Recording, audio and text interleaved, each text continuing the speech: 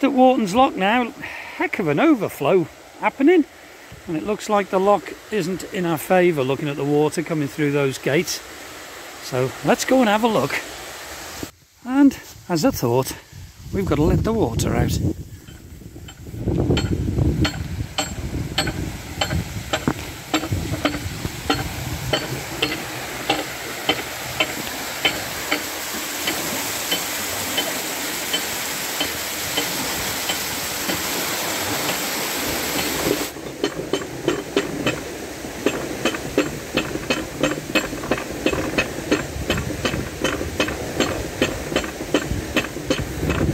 That's it, lock set. I'm going to go and get Chugs. Getting funny looks there from Nikki. I'm going to go and get the boat. What's she sticking a tongue out and everything at me up there. She's being very rude. So I'll go and get the boat and we can go up the lock.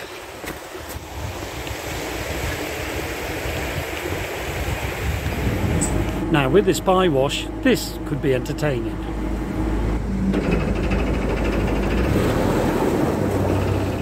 I may have to put the camera down, folks, because the bywash is inevitably going to take Chugs over, so we'll try and allow for it, and hopefully we'll be okay.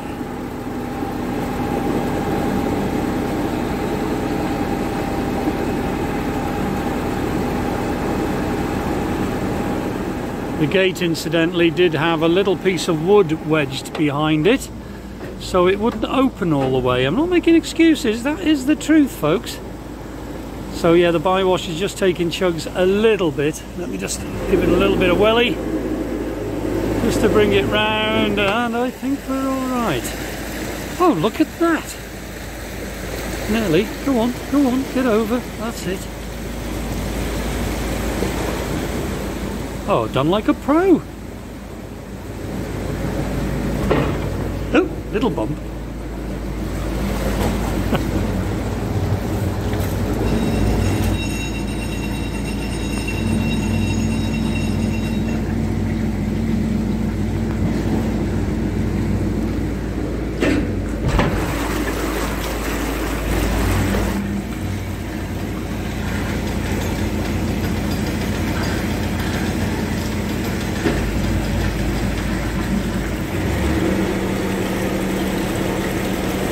Once we're through this lock, we've only got about 100 yards. We've noticed there's a couple of boats moored up there, but I'm sure there's a space at the back of them. So that's where we're heading for, and that'll do us hopefully for a couple of nights. And we're heading to pick up Nikki's boat, which is moored up that way. We're looking to go and pick that up in the next few days, so that'll be good, and we can get everything back on her boat. And then we're heading off to new climbs. Not too far, because we're meeting up with a couple of friends up there, so yeah, it'll be nice.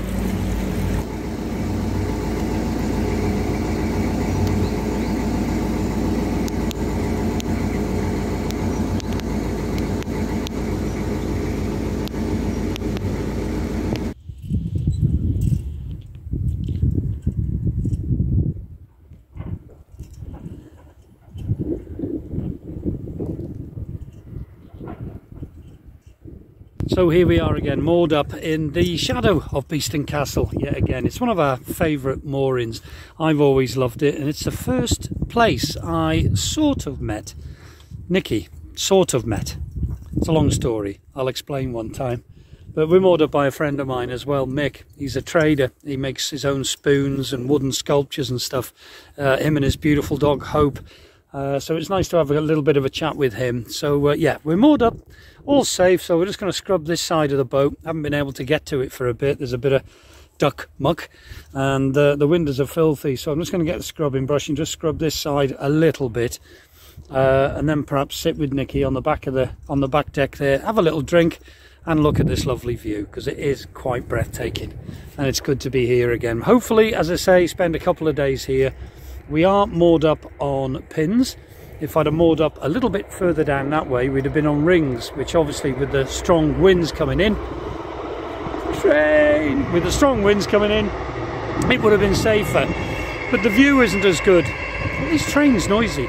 But the view isn't as good because we'd have had the trees in the way of the castle. So that's just nice to sit out and or look through the window, even if it's raining, and look at that beautiful view. Right, might do some filming over the next couple of days. We'll wait and see. But at least I can keep the vlogs coming now. We're both fighting fit. Kiddies are fine, animals are fine, so Chugs is good to go.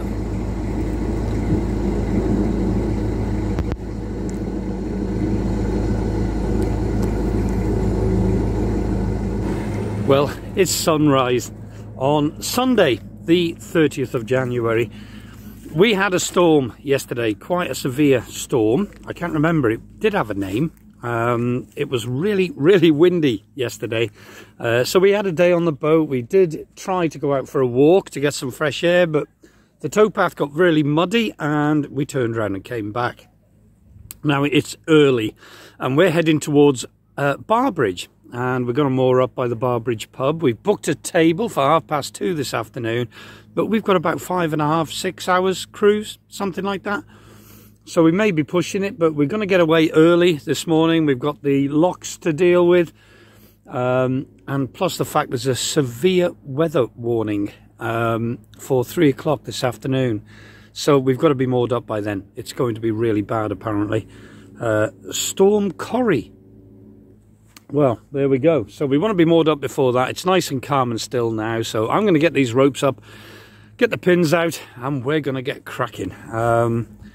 Yeah, we've got to move. We're running out of water. I got in the shower last night and I heard the water tank ping.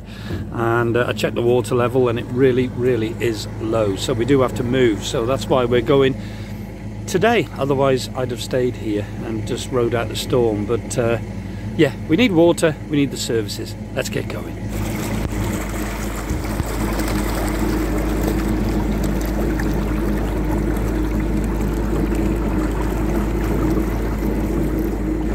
Well, we're on our way. I've just said goodbye to Mick and his lovely dog Hope.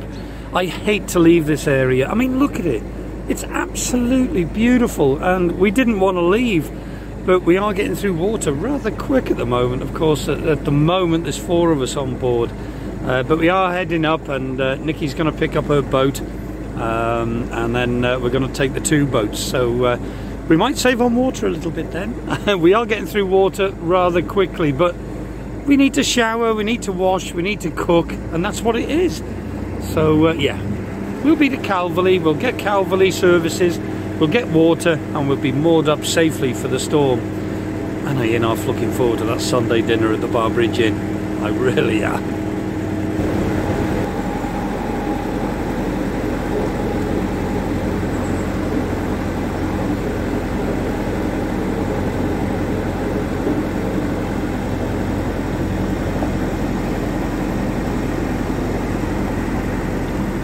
Yeah, just before I came out of the boat, I put some kindling on the fire and a couple of little logs just to get it going again. So it's nice and warm for everybody on board, for the kiddies.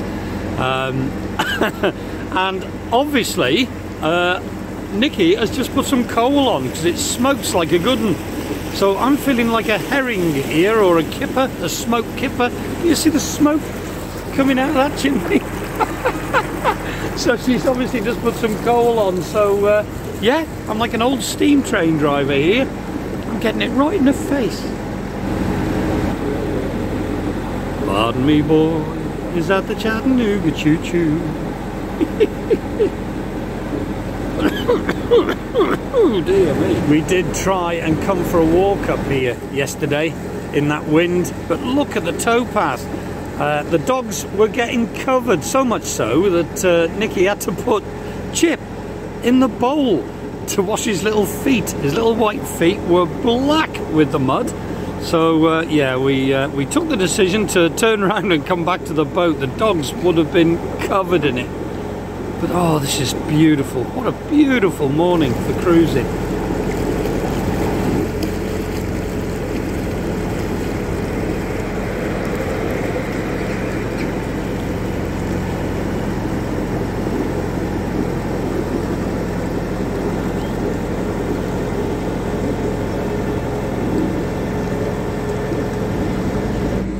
So we're at the first lock of the day, Beeston Iron Lock. Nicky's just going up now to set the lock for me. Yeah, when this lock was built in the late 1700s, it had a stone wall. Unfortunately though, with the high sand content in the soil here, it pushed it in and it allowed the walls in the lock to bow. Even though it's a double lock made for wide beam boats or two narrow boats, the inside of the walls bowed at the bottom.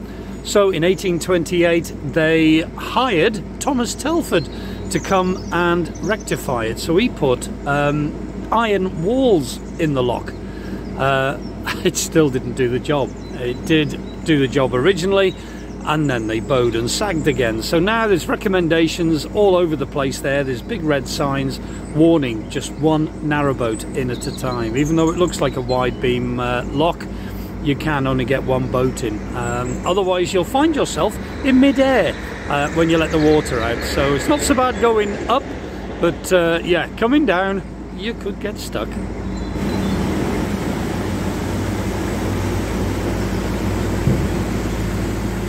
And here inside the iron lock you can see the iron walls that line here, but it is bowed, trust me, it is bowed.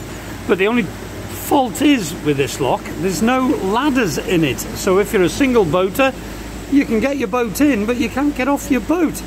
There's no ladders at all, so it makes it very difficult for a solo boater.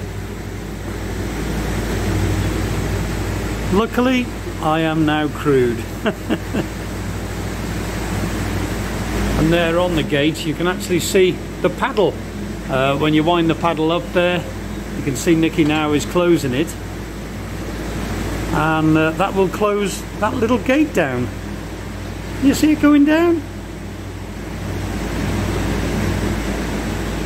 Such a simple idea, but really effective.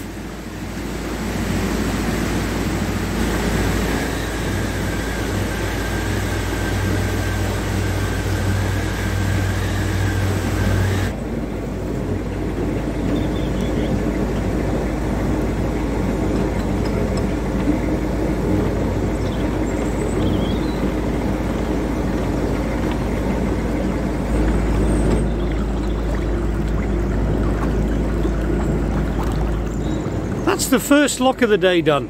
Effortless. Yeah, we've got to beat that storm. It's hard to believe looking at it. The sun's trying to poke through the clouds. It's as calm can be. It is very cold, but it's so calm. And this storm Corey or whatever it's called is supposed to be a proper humdinger later. So yeah, we'll be moored up by then and having a Sunday lunch in the pub. It's lovely. What a lovely thought.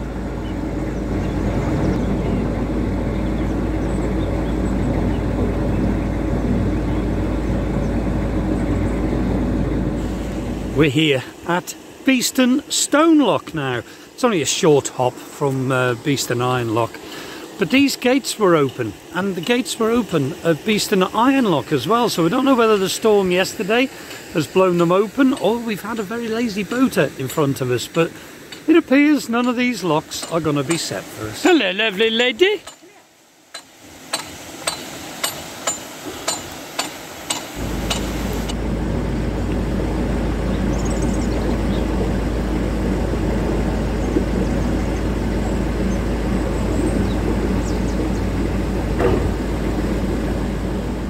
And the keen-eyed amongst you will notice that the roof of Chugs is looking a little bit shabby. Indeed, the stern is as well.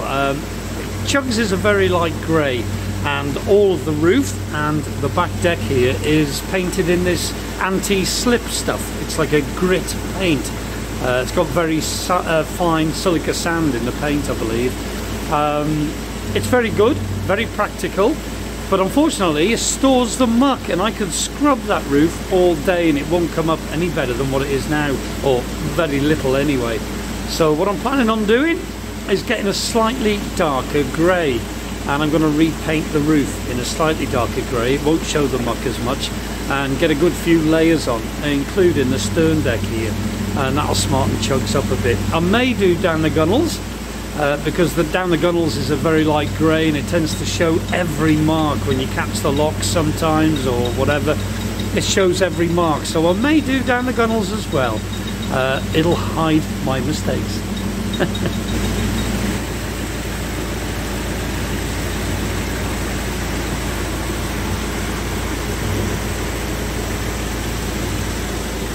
Well, that's Beeston Stone Lock done. So now a little cruise up to my favourite lock, the most picturesque lock in my opinion on the network that I've done so far, Tilston Lock next, and then it's Bunbury Staircase, and then we're free up to Barbridge, and that's going to be our mooring for the night. It's hard to believe, I've said earlier, it's so still out here, and both Nikki and I are saying that it's hard to believe that this storm Corrie is coming in about 3 o'clock this afternoon.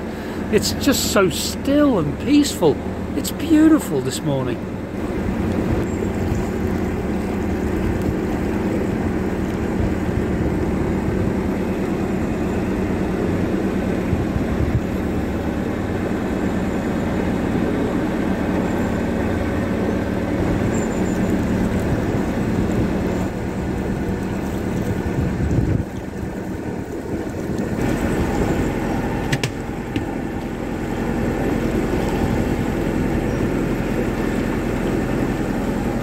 So we're just coming up now to Tilston Lock. It is beautiful. I mean, look at that.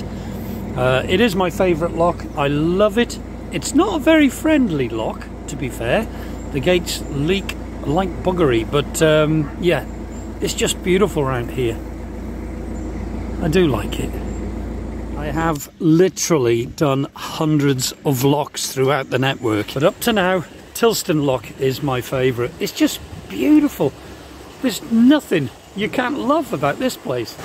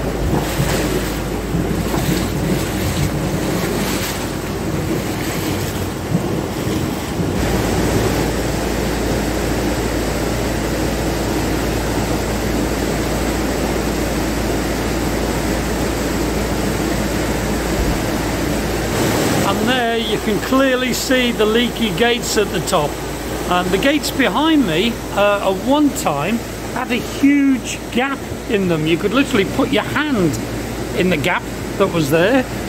They put new miters on now, so at least that's been cured.